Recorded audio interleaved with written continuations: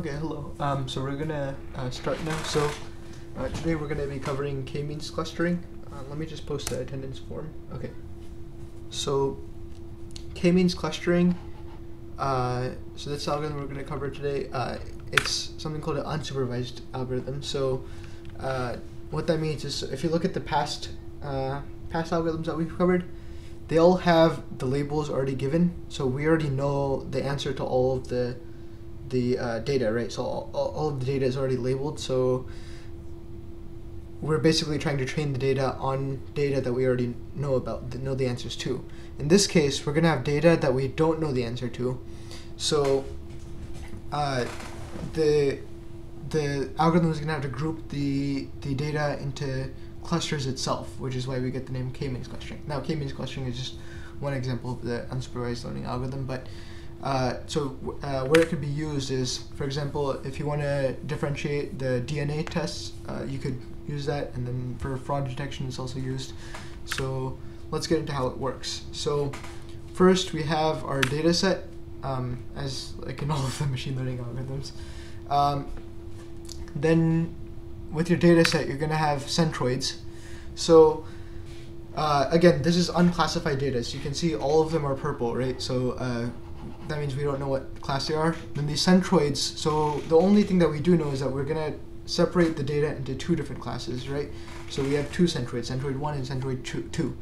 So what we do from here is we separate the data based on whatever is closest to the centroids.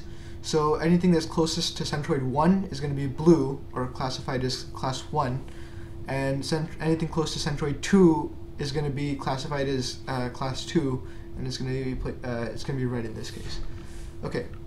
So then what we do is we're going to shift the centroids to be at the center of the these data points that are in those classes. So now the blue centroid is at the center of all of the blue points, and the red one is at the center of all the red points.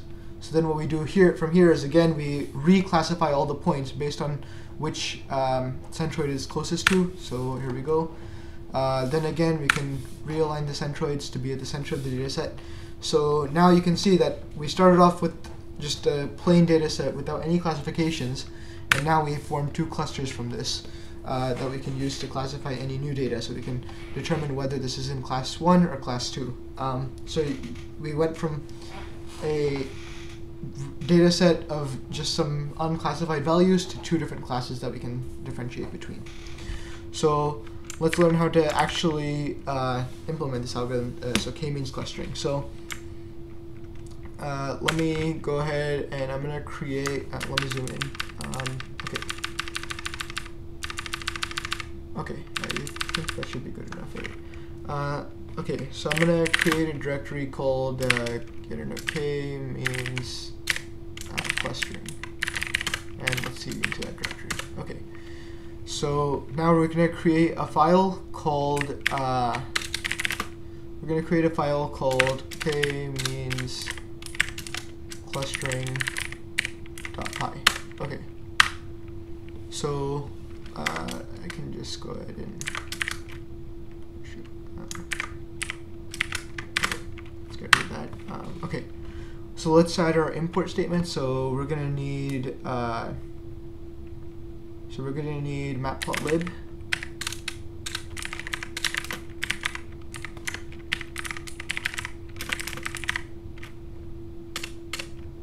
Okay, and then we're also going to need, so we're going to need sklearn module.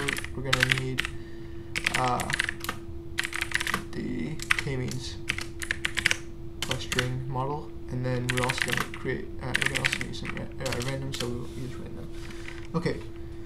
So first, sorry, we also need NumPy. So okay. So now let's create. So we're going to create random data. So data equals np.random.uniform. So we're going to go from 0 to 10, and the shape of the data is going to be 100 by 2. Okay. So that's our data. So now let's take a look at this data. So okay.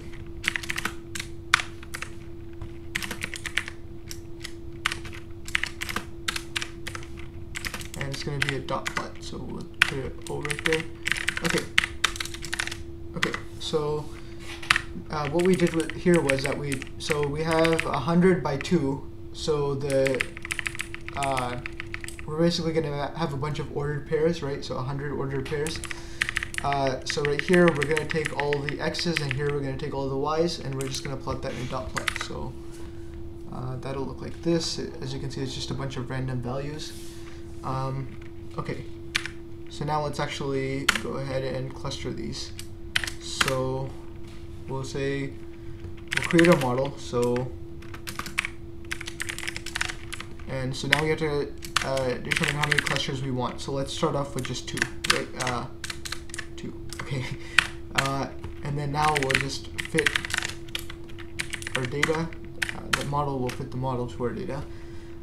Okay, so now we want to visualize our data. So what we'll do is we'll just create random data and have our model predict the points, and then based off of that we'll be able to see how it classifies the things. So for x in range 1000, so we'll create 1,000 different points. So then we'll create a variable called test point, and it's going to be np.random.uniform, and then it's going to be from 0 to 10, and this time the shape is going to be 1 by 2 because we just need one single point. So then we'll take the test point and we'll plot that point on our graph.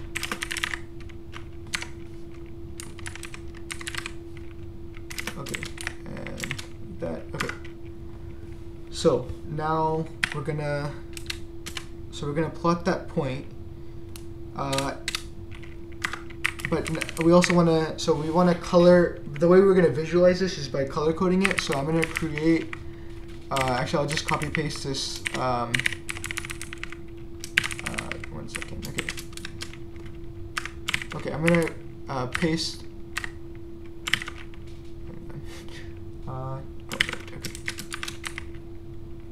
okay, there we go. So I just pasted this function here. What it does is it just creates a random hexadecimal color. So you can see it just has these values. These are possible characters it can choose from.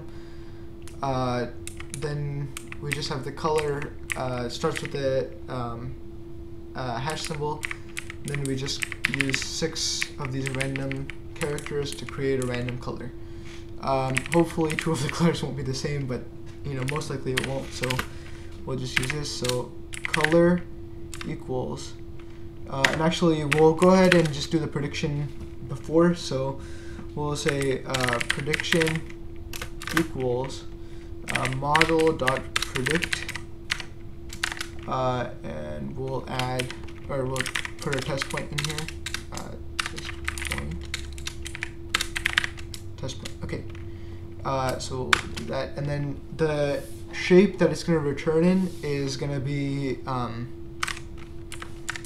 so it's going to be like 1, and then so like it's going to be like, okay, here, let me show you in this comment. So it'll be like this, and then the prediction right here.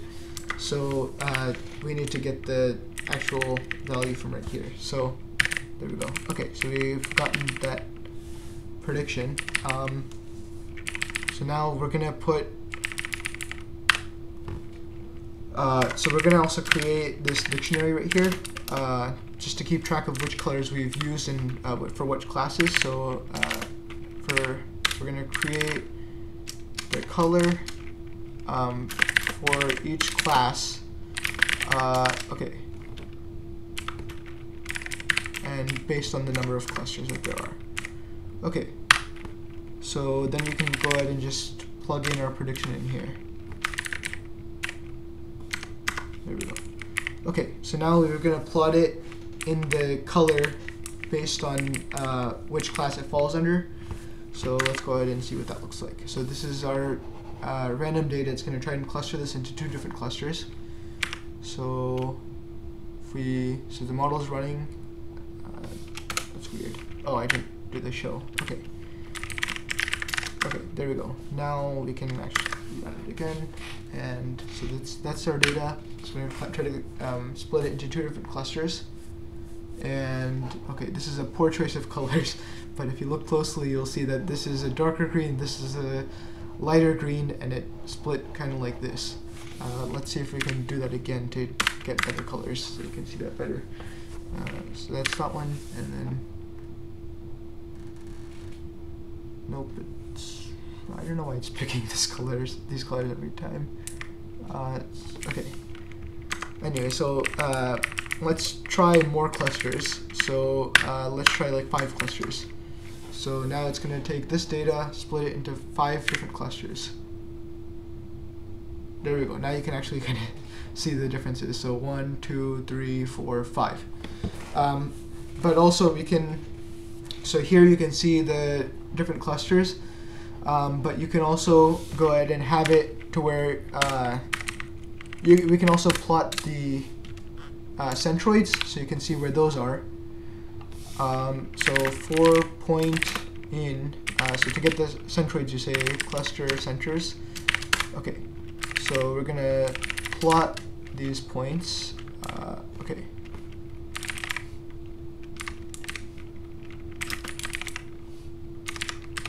Okay, and we're gonna plot them as triangles, and we'll just plot them as black because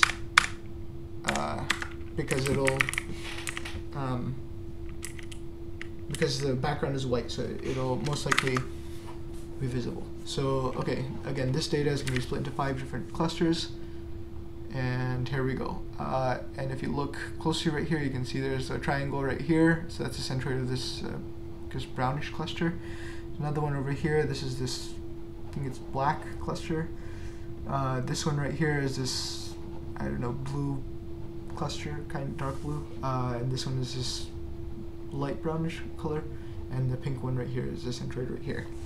I can also see, zoom in a little bit, like, okay, we can see the cluster right here, and then, yeah. So, okay, that's basically it.